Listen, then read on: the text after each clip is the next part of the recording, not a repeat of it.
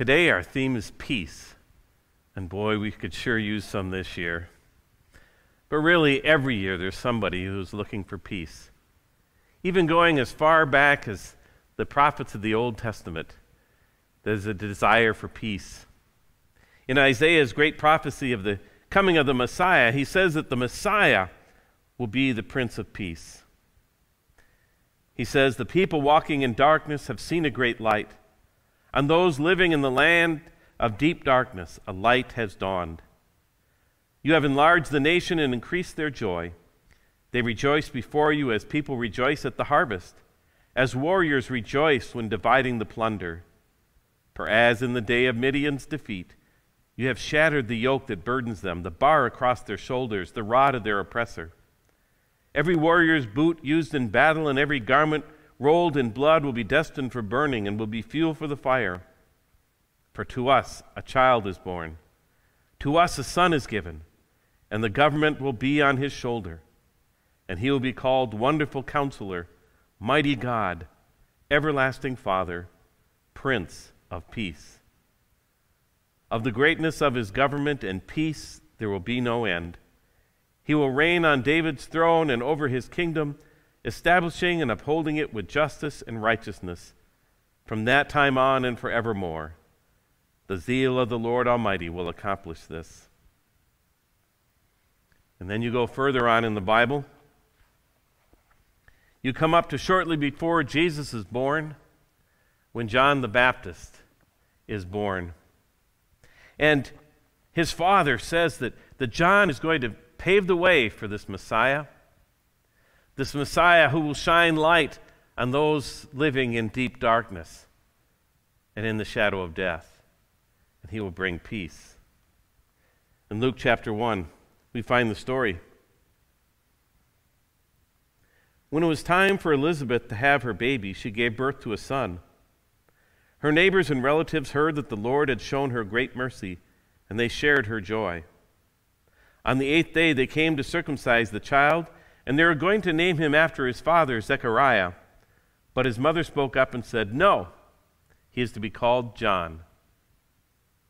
His father, Zechariah, was filled with the Holy Spirit and prophesied, "And you, my child, will be called a prophet of the Most High, for you will go on before the Lord to prepare the way for him, to give his people the knowledge of salvation through the forgiveness of their sins, because of the tender mercy of our God, by which the rising sun will come to us from heaven, to shine on those living in darkness and in the shadow of death, and to guide our feet into the path of peace."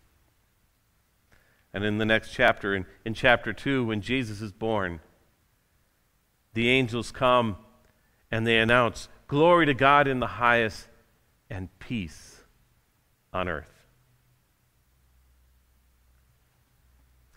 Today, as we look at peace, we look at one of the great carols that speaks of peace. The carol that is known as "I Heard the Bells on Christmas Day." Perhaps no carol speaks quite so poignantly of the peace that Christ brings and our need for it. So as we've been doing each week in Advent, we're going to dig a little deeper into this carol to find out about this peace that Christ brings. Well, it's also a song about bells, and bells are connected with Christmas in many different ways. But you don't hear bells like you used to. The Salvation Army bell ringers, a lot of them have been silenced, and even if they weren't, you probably did your shopping online this year anyways, so you missed out. Churches don't put in bells either. Oh, there's a few churches that have carillons, those electronic bells that play songs instead of somebody ringing a bell on a rope. But even many of those have been silenced by noise ordinances. Did you know that Resurrection Church has an old-fashioned church bell? It's hanging just outside the main entrance. But I've never heard it ring. I don't even know how you make it ring. We don't hear bells much these days, which is a pity because bells can be so joyous. Think of all the carols that talk about bells. There's jingle bells and silver bells and carol of the bells. This last week, my wife and I, we decided to go for a drive just for something to do and look at the lights. And we pulled up in front of one house, and they had lights on everything, flashing and blinking. And there was a sign that said to tune into a certain radio frequency. So we tuned in, and they had synced the lights to the Trans-Siberian Orchestra's version of the Carol of the Bells. It was so awesome. I could have stayed there all night. It was so uplifting. Life is good. But what happens when the bells ring and life isn't so good? When you're not feeling Christmas hope or joy or peace? Well, that's the story of I Heard the Bells on Christmas Day.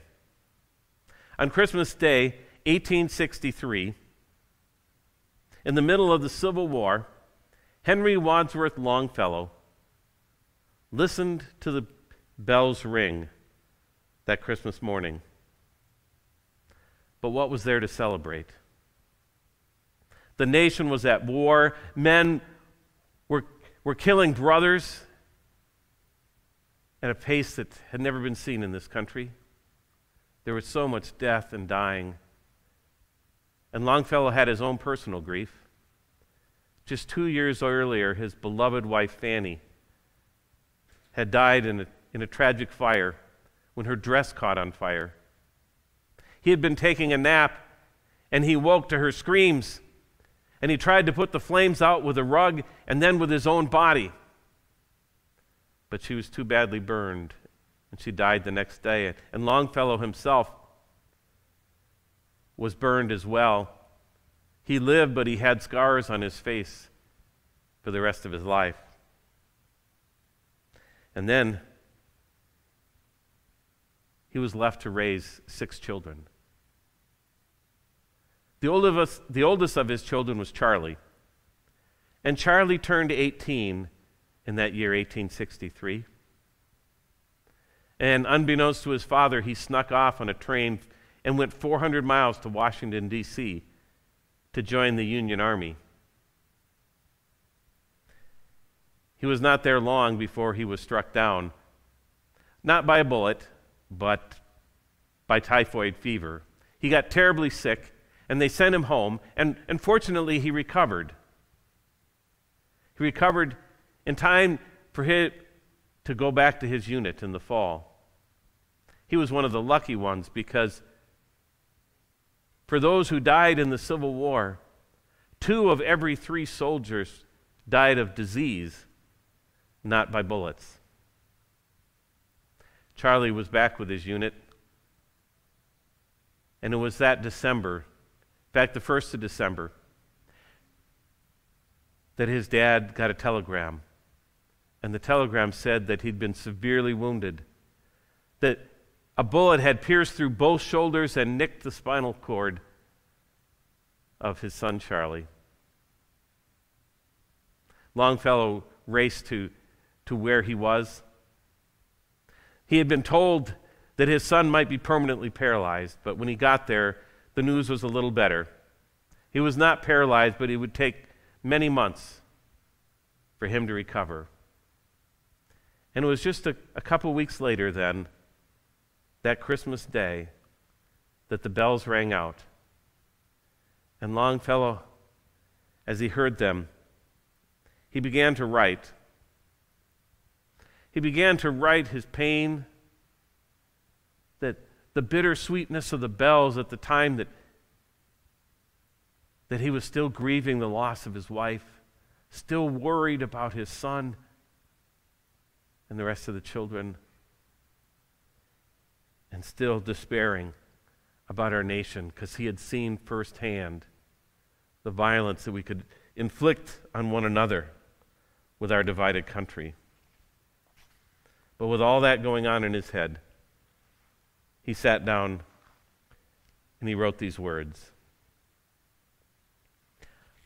I heard the bells on Christmas Day, their old familiar carols play, and wild and sweet the words repeat of peace on earth, goodwill to men. and thought how as the day had come, the belfries of all Christendom had rolled along the unbroken song of peace on earth, goodwill to men. Till ringing, singing on its way, the world revolved from night to day, a voice, a chime, a chant sublime of peace on earth, goodwill to men. But then he writes a verse that we don't usually sing when we sing it. Then from each accursed mouth the cannons thundered in the south, and with the sound the carols drowned of peace on earth, goodwill to men. And in despair I bowed my head. There is no peace on earth, I said, for hate is strong and mocks the song of peace on earth, goodwill to men. Have you ever felt like Longfellow at Christmas? Have you ever felt that the last thing you want to hear are cheerful bells? Have you ever felt that there is no peace in your life or in the world? I have. And I bet you have too. Comedian Tom Papa has a comedy routine where he always uses that phrase, I have. He visits some place, then he describes a ridiculous situation he encounters there, follows it up with a more ridiculous question, and always responds, I have. He visited Nashville the week that they held the NFL draft there, and he was told to expect 200,000 visitors crowding into the city. But he said what he didn't expect was that they would all be drunk and riding scooters. Have you ever watched an entire bachelorette party fly by on scooters, he asks, and had an overwhelming urge to watch them crash into a crowd of Green Bay Packers fans? I have. Well, I feel like 2020 has been one big, long, ridiculous comedy routine, although it's not very funny. 280,000 people dead. That's more dead than all those killed in battle throughout the entire Civil War of both the North and the South combined. And there's been so many more hospitalized. And frontline workers have been driven to despair. Jobs have been lost. Businesses closed. Politics have been awful. There's been racial injustice and killings and carjackings and riots and not to mention the usual amount of illness and tragedies and troubles. 2020 has been one cruel joke. And in despair, I bowed my head. There is no peace on earth, I said, for hate is strong and mocks the song of peace on earth, goodwill to men. Have you been there? I have. Maybe especially this year you feel that way, that there is no peace. But Longfellow wasn't finished. There is one more verse as the bells of Christmas continued to ring out. He finished. Then pealed the bells more loud and deep. God is not dead, nor doth he sleep. The wrong shall fail, the right prevail, with peace on earth, goodwill to men. Then pealed the bells more loud and deep. God is not dead, nor doth he sleep. COVID and killings, racism and riots, troubles and trials, they don't have the last word. They don't get to determine whether or not we have peace. Jesus does. He is the Prince of Peace. He is the one who shines light into our darkness as he walks through the shadow of death. Jesus is the one who brings peace on earth, goodwill to all of us. Our peace is in Christ, not in the things that are happening in the world.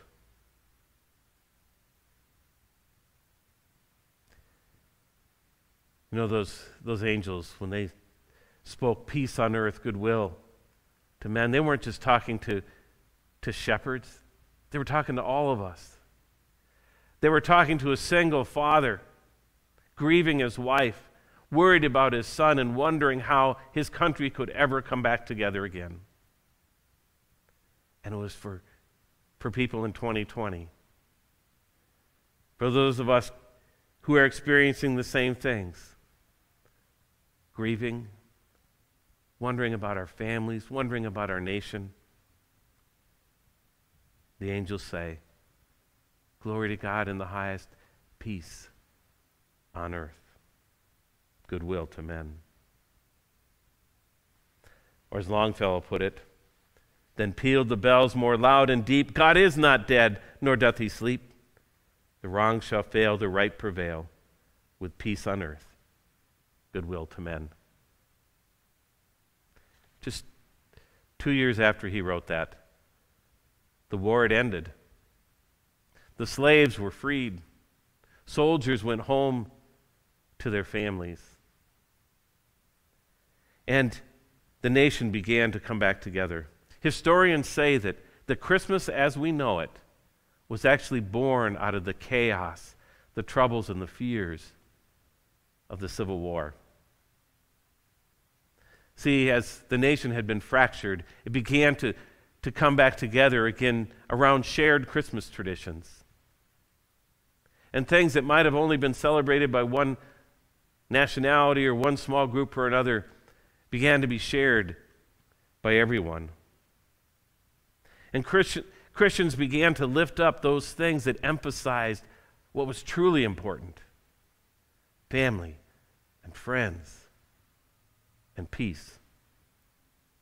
It was that very same year of 1863 that cartoonist Thomas Nash drew the first pictures of Santa as we picture him.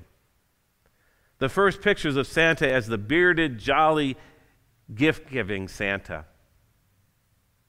And in those cartoons, when he drew that Santa Claus, before that, it had been St. Nicholas, usually pictured as kind of a skinny, austere bishop. Or maybe Father Christmas, again, kind of a gaunt-looking guy.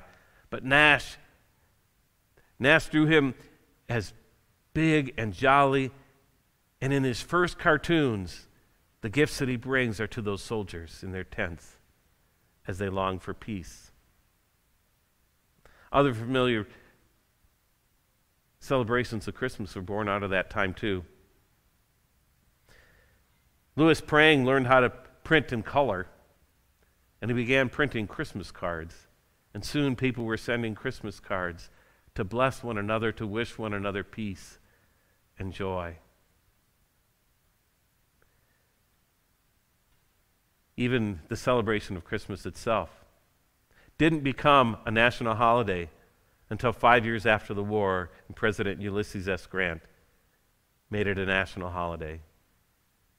And the world had come together, and we continue to come together to celebrate this time of peace, just as we did long ago. Now it becomes part of our nostalgia, and we sing songs like I Heard the Bells on Christmas Day, and we hardly even think about it. We hardly even think about the pain that it came from. But maybe this year is a good time to remember. A good time to remember that those bells were ringing not in a time of great cheer, of easy living, but in a time of pain and chaos, just like today. And just like today, those bells ring out with a message. Then pealed the bells more loud and deep, God is not dead, nor doth he sleep. The wrong shall fail, the right prevail, with peace on earth, goodwill to men.